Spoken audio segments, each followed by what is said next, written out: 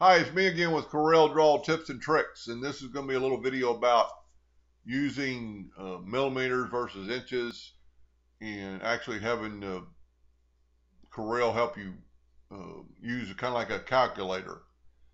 I'm in Central Texas, so I use inches. So I've got a block that's 5 inches by 5 inches.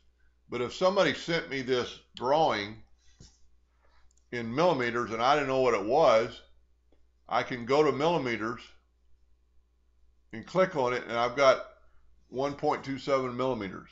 So I know what it is. And, I can kind of relate that as so if I had to draw something for them. But let's back up here. And you can see the screen goes away when you're clicked on something. So you need to be totally not selected.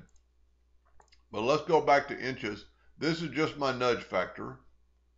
But I'm going to click on my box and it's going to tell me it's 5 inches by 5 inches. But let's say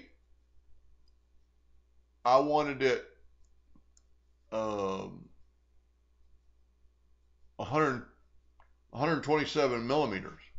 Let's make it 128. Just type in 128 millimeters. Well, maybe I'm rounding it off. 130 millimeters. And I get 5.11811. So it's actually kind of doing the math. Let's go to millimeters real fast. And let's change this to 1/32 of an inch. And it's going to tell me in millimeters what 1/32 of an inch is. Now let's go back to inches, and we can actually use Corel Draw for a calculator. Let's go 1/32 plus, I'll hit the minus key, plus 3/32 is 1/8.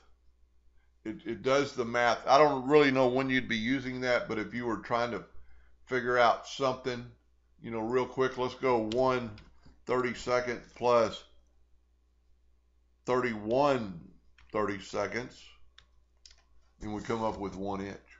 So you can kind of use this as a calculator right here, but just keep in mind that goes away.